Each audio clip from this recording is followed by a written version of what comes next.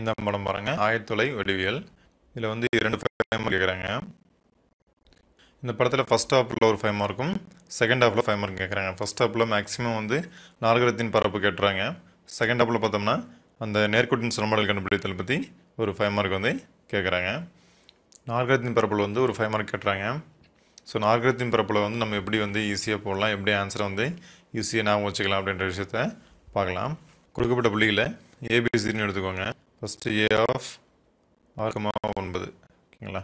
அடுத்து P of 7,4, C of 4,2, D of 3,7 எடுத்துக்கிறேன். இப்போ முதல் முனை, அதாவது நாற்கரத்தின் ஒரு 4 முனைகள், அது ஏபிசிடின்றது நாற்கரத்தின் 4 முனைகள்.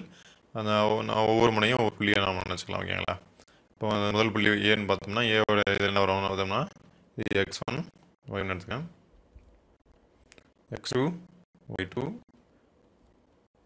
x3 y3 முதல் புள்ளியே, நான்காவது புள்ளியே x4 y4 எடுத்துக்கிறேன் ஓகேங்களா. நாற்கரத்தின் பரப்பளவுக்கு ஃபார்முலா பாருங்க. நாற்கரத்தின் பரப்பளவு இஸ் ஈக்குவல் டு 1/2 இன்ட்டு நீங்கள் இந்த ஃபார்முலா எடுத்து எழுதிக்கோங்க ஓகேங்களா. அந்த இன்னொரு ஃபார்முலா வந்து கொஞ்சம் குழப்பமாக இருந்தாலும் இந்த ஃபார்முலா உங்களுக்கு எளிமையாக இருக்கும். So 1/2 into x1 x2 x3 x4 x1 கீழே வந்து y1 y2 y3 y4 y1 பெருக்கல் இப்படி போட்டுக்கோங்க. எல்லாமே கிராஸ் மல்டிப்ளிகேஷன் போட்டுக்கோங்க. சதுர அலகுகள் முக்கியம். அந்த அலகுகள் இருந்து நீங்கள் எழுதணும். ஃபார்முலாஸ்லாம் எல்லா ஃபார்முலாலையும் நீங்கள் அந்த அலகுகள் என்ன அலகுகள் கொடுத்துருக்கலாம் அந்த அலகுகள் அத்தனையும் நீங்கள் எழுதினா தான் அந்த ஃபார்முலாவுக்கு வந்து முழுமையாக மார்க் கொடுப்பாங்க. சரி பாருங்க, நான் மதிப்புகள் அப்ளை பண்ணுற பாருங்க. உங்கள் 1/2 இன்ட்டு x1க்காக என்ன இருக்குது நமக்கு 6, x2க்காக 7, x3க்காக 4, x4க்காக 3, அப்படியே அகைன் x1க்காக 6 ஓகேங்களா. அதேமாதிரி y1க்காக 9, 4, 2, 7, அப்படியே அகைன் 9 ஓகேங்களா. வரிசையாக x1 x2 x3 x4 நீங்கள் வரிசையாக எடுத்துக்கலாம் ஓகேங்களா. வரிசையாக 6 7 4 2 வேலை வரிசையாக எடுத்துகிட்டு உங்களுக்கு கடைசியாக லாஸ்ட் என்ன பண்ணணும், நீங்கள் அகைன் x1 கொடுக்கணும். அதே மாதிரி தான் y1 பார்த்தோம்னா வரிசையாக எடுத்துக்கூடும் போட்டுருங்க. அதுதான் அப்போ 1/2 இன்ட்டு 6 4 24 ப்ளஸ் 7 2 14 ப்ளஸ் 7 4 28 ப்ளஸ் 9 27 ஓகேங்களா. நான் வந்து ஒவ்வொரு சைட் ஃபுல்லாக மல்டிப்ளிகேஷன் பண்ணிட்டேன். இப்போ அனதர் சைட் பாருங்கள். அடுத்தது பாருங்கள், க்ரீனில் மார்க் பண்ணியிருக்கேன் பாருங்கள். அது எல்லாத்தையும் பிறகுங்க வரிசையாக 7 9 63 ப்ளஸ் 4 16 ப்ளஸ் 3 6 ப்ளஸ் 6 42 ஓகே. கரெக்டாக மார்க் பண்ணிக்கோங்க. ஃபஸ்ட் வந்து ஒன் சைடு ஃபுல்லாக நீங்கள் வந்து பிளாக் பென்லையும் இன்னொரு சைடு ஃபுல்லாக ப்ளூ பென்லையும் மார்க் பண்ணிட்டீங்கன்னா நீங்கள் வந்து மல்டிப்ளிகேஷன் பண்ணுறதுக்கு வந்து எளிமையாக இருக்கும். இதெல்லாம் கூட்டும் பொழுது நமக்கு என்ன கிடைக்குதுன்னு பார்த்தீங்கன்னா, கூட்டி சுருக்கும் பொழுது -17 வருது ஓகேங்களா. ஆன்சர் வந்து -17 எழுதக்கூடாது. ஏன்னா வந்து நம்ம வந்து இங்கே பரவளவு கண்டுபிடிக்கிறோம் ஓகேங்களா. பரவளவு கண்டுபிடிக்கும் பொழுது நமக்கு வந்து மைனஸ்லாம் வந்து மதிப்புகள் வராது. அது வந்து மைனஸ்னாலே நம்ம என்ன எடுத்துக்கணும், அதை ப்ளஸில் தான் எடுத்துக்கணும் ஓகேங்களா. அதாவது பரப்பளவானது எப்போதும் மிக எண்ணாகவே இருக்கும் ஓகேங்களா. அலகுகளை மாக்கம் எழுதுங்க. என்னதுங்க சதுர அலகுகள் ஓகேங்களா. அது வந்து கண்டிப்பாக நீங்கள் எழுதணும். எழுதுல வந்து ஒரு மார்க் பிடிச்சிருவாங்க ஓகேங்களா. பாருங்கள், நாற்கரத்தின் பரப்பளவு வந்து மொத்தம் 4 கணக்குகள் இருக்கும். பயிற்சியில் 3 கணக்கும் எடுத்துக்காட்டில் ஒரு கணக்கு இருக்கும். அந்த கணக்கில் வந்து வரக்கூடிய ஆன்சர் வந்து எப்படி ஞாபகம் வச்சுக்கலான்னு பாருங்கள். சரி பாருங்கள், இதில் 4 புள்ளிகள் இருக்குது. இதில் 7 வந்து 2 டைம் வந்ததுனால எப்படி ஞாபகம் வச்சுக்கிங்கன்னா 17 அப்படின்னு சொல்லி ஞாபகம் வச்சுக்கோங்க ஓகேங்களா. அடுத்து ரெண்டாவது கேள்வி பாருங்கள். -3,4 இருக்குது பார்த்தீங்களா. இந்த புள்ளி வந்து அப்படியே திருப்பி மாற்றி அமைச்சோன்னா வரும் நமக்கு 43 வரும் ஓகேங்களா. ஸோ இந்த ஆன்சரை வந்து 43 ஞாபகம் வச்சுக்கோங்க இந்த புள்ளிகளுக்கு. அடுத்து மூணாவது கேள்வி பாருங்கள். கொடுக்கப்பட்ட புள்ளிகளில் வந்து 0 இருந்தாங்கள என்ன எழுதுறீங்கன்னா 60.5 ஓகேங்களா. கொடுக்கப்பட்ட புள்ளிகளில் 0 இருந்தால் 60.5 ஞாபகம் வச்சுக்கோங்க. அது கடைசி கேள்வி பாருங்கள், நாலாவது கேள்வி. இது எடுத்துக்காட்டு கேள்வி. -4,2 இருக்குது, -4,-2 இருக்குது. இதை திருப்பி எழுதுங்க. என்ன வருது நமக்கு, திருப்பி எழுதும்போது 24 வருது. அதோட முதல் புள்ளி கொட்டோம்னா ஒரு 4, இப்போ 28 ஓகேங்களா. அப்போ இதில் வந்து 28 சதுர அலகுகள் ஓகேங்களா. சரி பாருங்கள், இந்த படத்தில் வந்து நாற்கரத்தின் பரப்பளவு மொத்தம் 4 கேள்வி தான் இருக்குது. அந்த 4 கேள்வியும் வந்து ஈஸியாக பார்த்தோம். அதில் எப்படி ஆன்சரை வந்து எளிமையாக ஞாபகம் வச்சுக்கலான்ற விஷயத்த சொன்னேன்.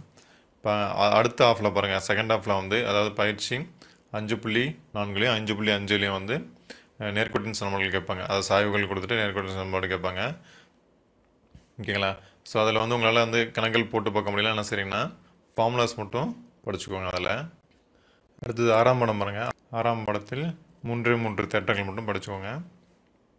என்னென்ன தேட்டம்னா ஃபஸ்ட்டு வந்து தேல்ஸ் தேற்றம். தேல்ஸ் தேற்றத்தை அடிப்படை விகித சம தேற்றம்னு சொல்லுவாங்க.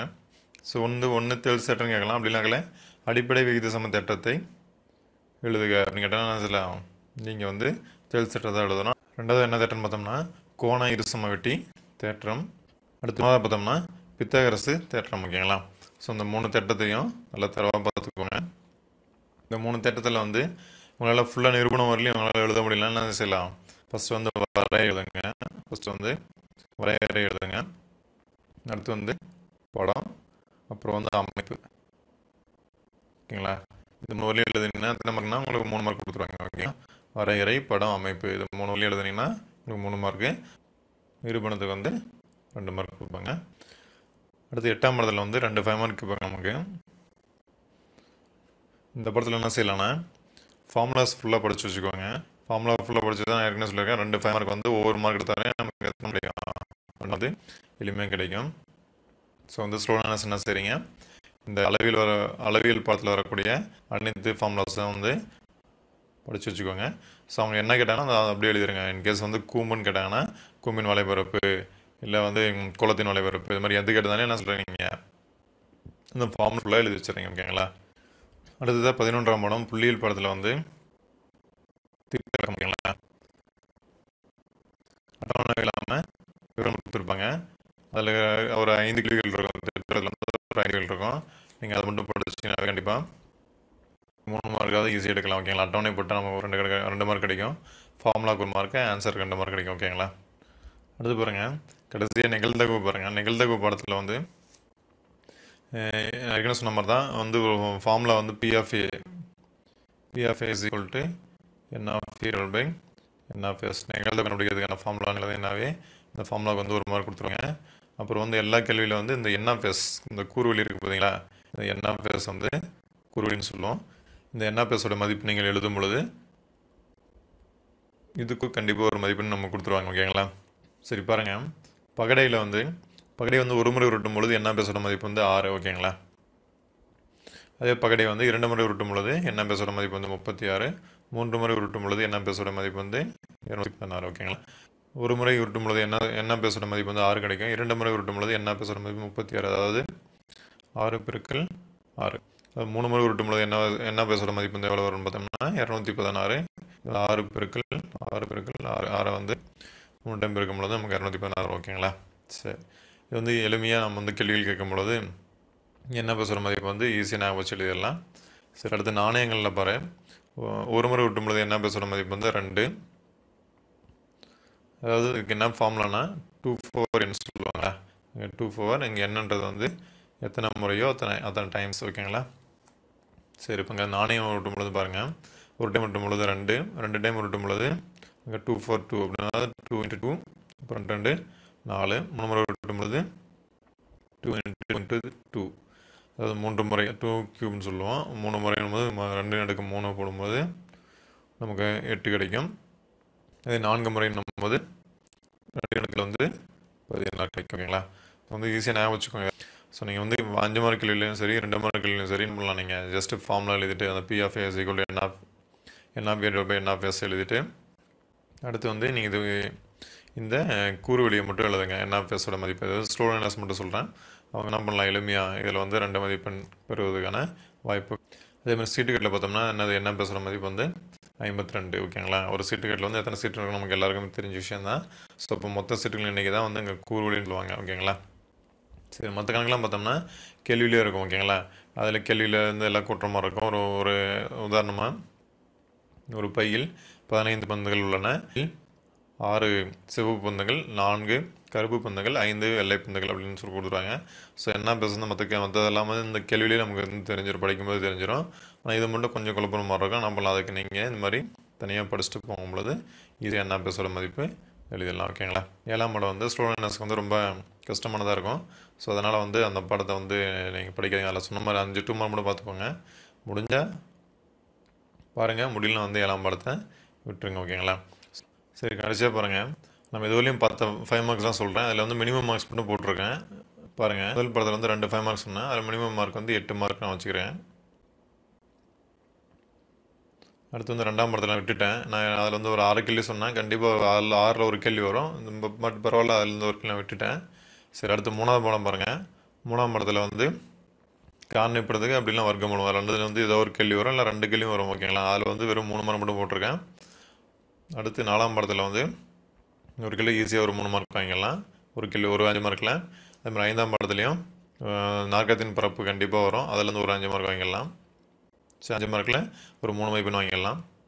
அடுத்து 6ஆம் படத்தில் வந்து தேற்றம் வரும். தேற்றத்தில் வந்து ஒரு தேற்றம், ஏதோ ஒரு தேற்றம் வந்து கேட்பாங்க. அந்த தேற்றத்தில் வந்து ஈஸியாக ஒரு 3 மார்க் இருக்குன்னு சொன்னேன். வரையறை, படம், அமைப்பு, இது 3 எழுதும்போது நமக்கு ஒரு 3 மதிப்பெண் கிடைச்சிடும். அடுத்து 8ஆம் படத்தில் 2 கேள்விக்கு வந்து 2 ஃபார்முலா எழுதும்போது நமக்கு 2 மதிப்பெண் கிடைக்கும். 11ஆம் படத்தில் விட்டுட்டேன். இந்த திட்ட விளக்கம் படிக்க சொன்னேன். பட் இருந்தாலும் அதில் நான் அந்த கேள்வி மார்க் போடலை. அடுத்து 12ஆம் படம் சொன்னேன். என்ன சொன்னேன்? குறுவெளிக்கு ஒரு மார்க் சொல்லியிருக்கேன். அதே மாதிரி அதில் இருக்கக்கூடிய ப்ராபபிலிட்டி ஃபார்முலா P(n)(n)(s). ஓகேங்களா? அந்த ஃபார்முலாவுக்கும் அந்த குறுவெளி எழுதும்போது அதுக்கு 2 மார்க் கிடைக்கும் நமக்கு. இந்த மதிப்பெண்லாம் கூட்டுறோம் பாருங்கள், எவ்வளோ வருது பாருங்கள். 8 3 11 14 17 20 22 24 மதிப்பெண்கள் வருது. ஓகேங்களா? மொத்தம் 45 மதிப்பெண்கள் நமக்கு வந்து 9 கேள்வி, 45 மதிப்பெண்கள். இதில் நான் வந்து எவ்வளோ போட்டிருக்கேன்? மினிமம் 24 மதிப்பெண்கள் வர மாதிரி ரொம்ப வந்து மினிமம் தான் போட்டிருக்கேன் அதில். ஓகேங்களா? ஏற்கனவே 2 மதிப்பெண்கள் நான் சொல்லும் பொழுது அதில் மினிமம் மார்க்கு 13 மார்க் சொன்னேன். அதே மாதிரி கிராஃப் ஜாமெட்ரியில் மினிமம் மார்க் ஒரு 15 மார்க் போட்டுக்கிறேன். அடுத்து வந்து 1 மார்க் கேள்வியில் வந்து 15க்கு ஒரு 10 கேள்வி நான் போட்டுக்கிறேன். ஓகேங்களா? இப்போ எல்லாம் கூட்டினா எவ்வளோ வருது பாருங்கள், 62 மதிப்பெண்கள் வருது. ஸோ வந்து என்ன சொன்னது, நம்ம மார்க் தான் போட்டோம். ஓகேங்களா? நீங்கள் வந்து 62 எளிமையாக நம்ம வந்து கணிதத்தில் வந்து 60 மதிப்பெண்கள் இப்போல்லாம் சொன்ன நீங்கள் ஃபாலோ பண்ணிங்கன்னா கண்டிப்பாக என்ன பண்ணலாம், ஈஸியாக 60 மதிப்பெண்கள் வாங்கிடலாம். அடுத்த வீடியோவில் வந்து எப்படி எக்ஸாம் ப்ரெசன்டேஷன் பண்ணுறது அப்படின்றத பற்றி பார்க்கலாம்.